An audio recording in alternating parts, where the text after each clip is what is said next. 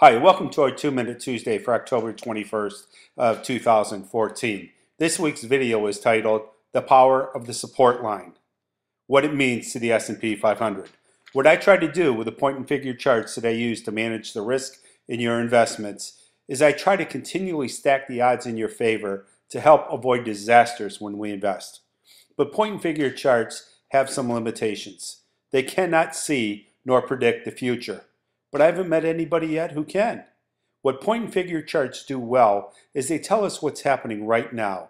And right now is what we need to focus on. What you're looking at right now is a chart of the S&P 500. This is a 10-point box chart. Think about this on a 2,000-point index, which is where the S&P 500 is. A 10-point box chart it's a sensitive chart. But as you can see, this red line, that's the support line. Last Wednesday, the S&P 500 tested the bullish support line and so far has been able to hold.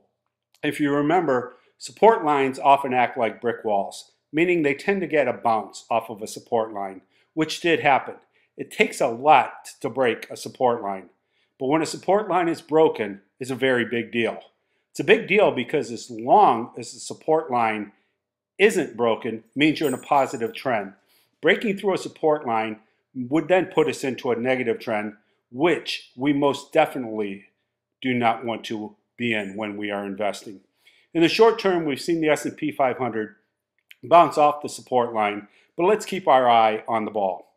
If there's a turn and the support line is broken, it will be a big deal. This support line began in late 2012. I don't expect this support line to be broken anytime soon, but as you can see, the great thing about point and figure charts is they keep us in the game as long as we follow the charts. But when the support line is broken, we will have confirmation that the trend has changed from a positive trend to a negative trend. We know what steps we will take at that time.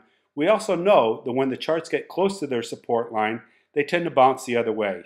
They tend to bounce up. Support lines, again, act like brick walls. If you've ever bumped into a brick wall, you know what I'm talking about. You tend to bounce off of it. So if you have a mutual fund, an exchange traded fund, or some stock that you'd like me to analyze, just get in touch with me.